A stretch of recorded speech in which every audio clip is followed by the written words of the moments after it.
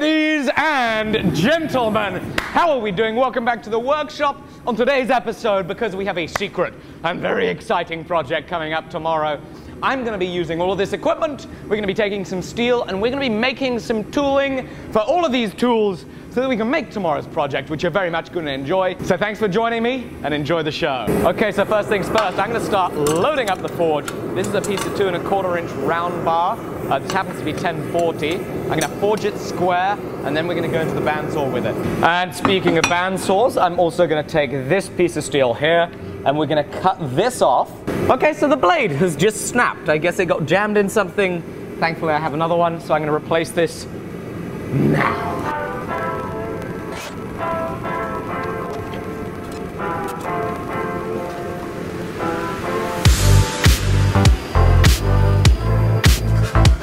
Ugly duckly, the saw is back up and running. I'm now going to make this round piece of steel square.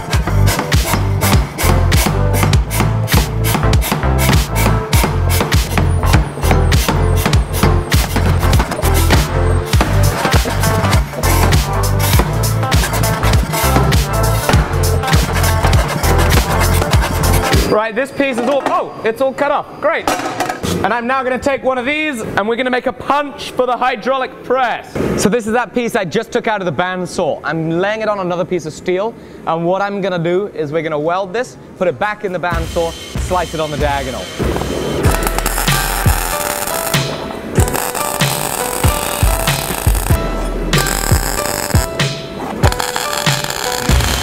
Great, so this is ready to go back in the bandsaw. But before we put it back in the saw, I'm going to forge that punch and forge a drift.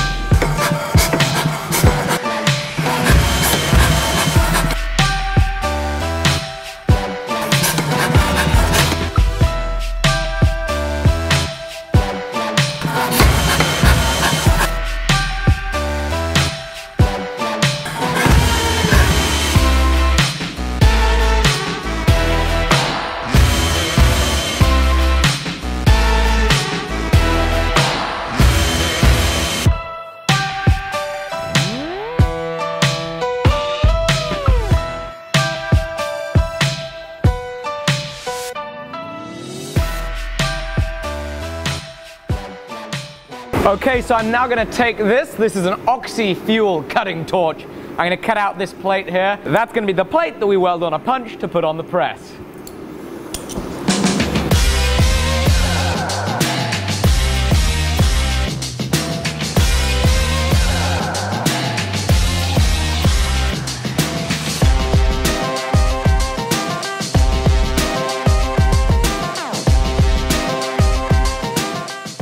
Right, now I'm going to break these off.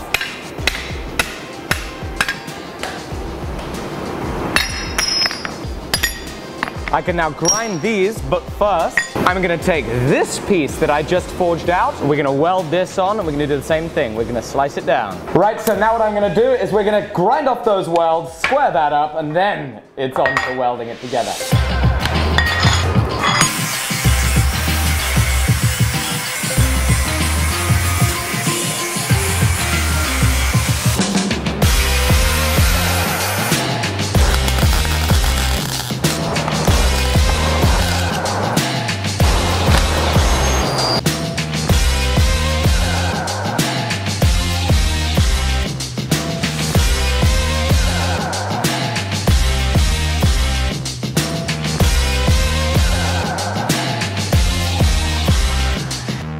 And now what I'm going to do is that punch that I forged a little while earlier, we are going to cut it off the bar and then we're going to weld it to the plate that we just made.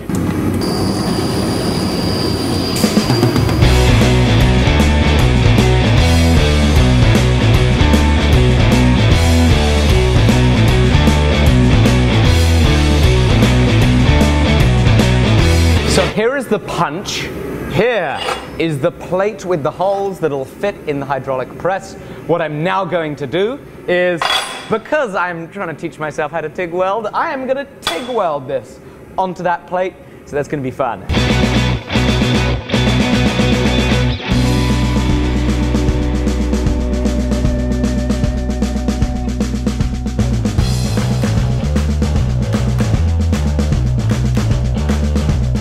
Well, hey, that was super exciting. Check that out. This was my first time walking the cup on anything seriously, and oh my goodness, that was fun. Massive, massive thank yous are in order for all of your wonderful help and advice on the last TIG welding practice video. You guys are so awesome. Thank you so much for all the tips. Really helping. I think that, you know, it's lots of practice to do, but I'll eventually have this nailed. I apologize with being so sporadic with the order of things today. That's just how it goes when you have a million things to do. Anyway, I'm now going to take this piece of flat stock. This is, I'd say 3 by 3/4 of an inch. And I don't have a slot punch for the power hammer here. I think I left one at the workshop, at the old workshop. I'm going to do something I've never done before, and I'm going to do something that I would have never let myself do in the past. I'm going to torch a slot in there, and then I'm going to hot drift it open. Hopefully this works well. I think it's going to work pretty well. And you know, as a quick and dirty way when you don't have the tooling and you don't want to make the tooling just yet, I think this is a good way of doing it.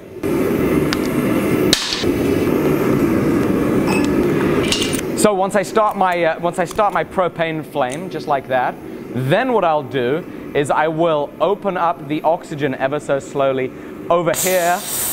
There we go. And now when I hit the bypass, it pushes oxygen through. And it pushes oxygen through at the full pressure of the hose. So what I'll do is I'll heat that up, hit the bypass, that shoots a jet of oxygen through, punches a hole, and then it will burn its way through. So, you know, you'll hear people referring to this as, you know, burning through plate. Maybe, I don't know, we'll see. I'm preheating where the cut is gonna go. That way it's all a little bit toastier. Now where I'm gonna blast on through, we're gonna let it get hot enough that we're just bubbling the surface. Almost there. And then I will poke a hole right about now. We've got a hole in it. Now we'll draw her back and we'll start making that slot. And there we go. That's a very un-Blacksmith way to make a slot. And a very ugly slot at that. Anyway, let's throw it in the fire and drift it.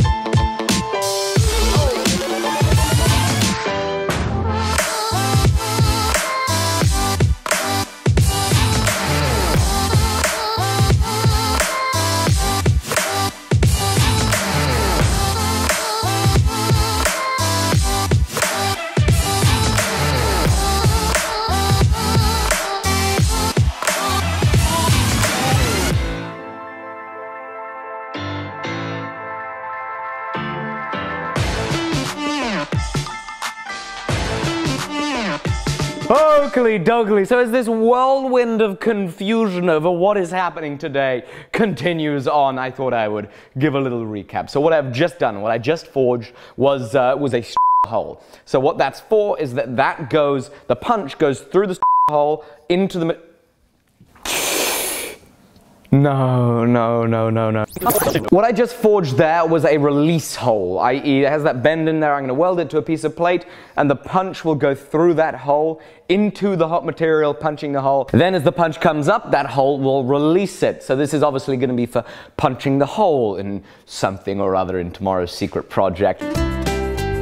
These pieces here, dies for the Sahinla power hammer I have. I now need to drill some holes in them so they fit the little kind of homemade die system that I have there. So of course I have put some blue dicum, my favorite color, on these pieces of steel, and we're going to use the mill. I need hole centers 60 mil apart in the middle of both these things, and then what we're going to do is we're going to weld on some 16 millimeter round studs, and then that'll drop right into that little die system that I have.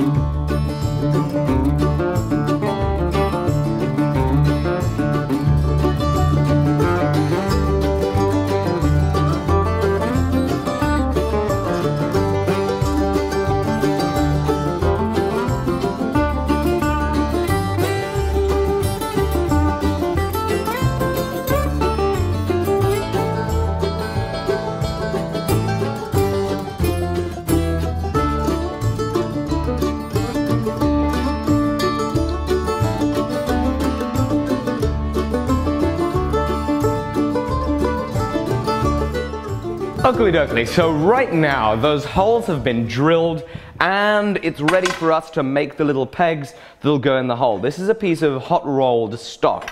The thing about hot rolled stock is it's very rarely actually round. There's actually a big old lip right there, it's ovalized, and it's often oversized, which means that it won't fit in the 16mm round hole that I've just made. Now what I'm going to do is we're going to go into the Colchester Student lathe, and we're going to quickly take a little shim off the diameter of all of these and then part them off.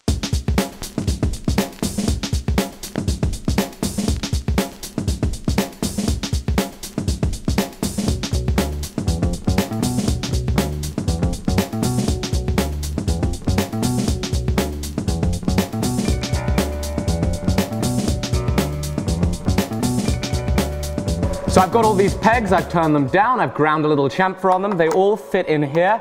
We're now going to weld from the top, nice and heavy, in all of these while it's held in the die that will in fact go in the power hammer. Gonna use the MIG welder, because then I can lay down a hell of a lot more filler material and get more penetration. I think that's appropriate. Let's do this.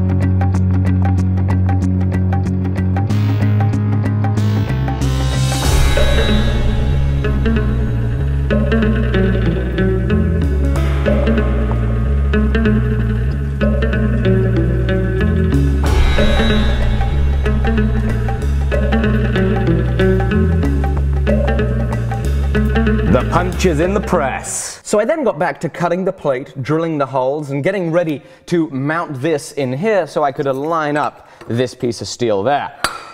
I then very smugly roll over here with the 10mm bolts, thinking that this will screw right in, and of course it's a 12mm, and I don't have any 12mm bolts, so what I'm going to do is I'm going to take this piece of threaded rod, and I'm going to cut it. We're going to weld the end there real fast with the MIG welder, never weld galvanized steel. Thankfully I've got that respirator, and it's just a tiny little bit. We're going to weld it on there, and then we're going to use these as the bolts to tighten this down before we then weld that on here in the right place, and we're done.